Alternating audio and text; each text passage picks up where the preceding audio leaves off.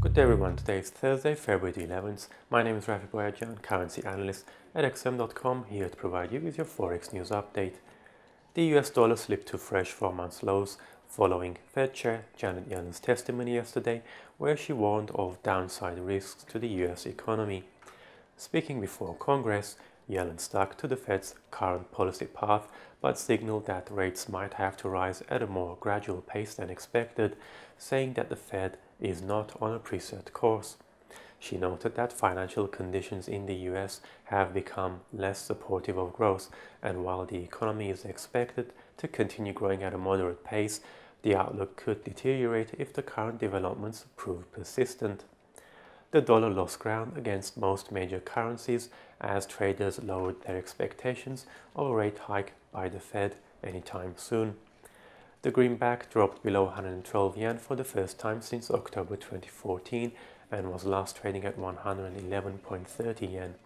The euro was testing the 1.13 handle and was trading around $1.1295 in late Asian session.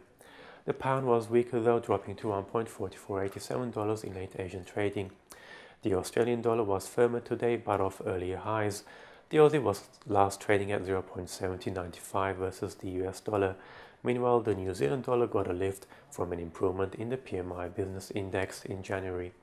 The Kiwi peaked at 0.6733 earlier in Asian session before retreating to around 0.6661 against the greenback.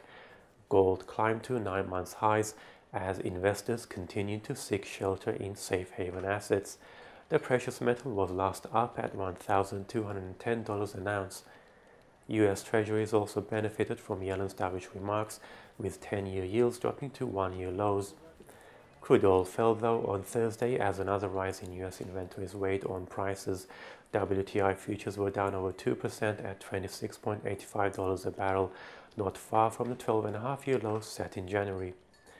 Sweden's central bank, the Riksbank, decided to cut its repo rate further into negative, reducing it by 15 basis points to minus 0.50% today.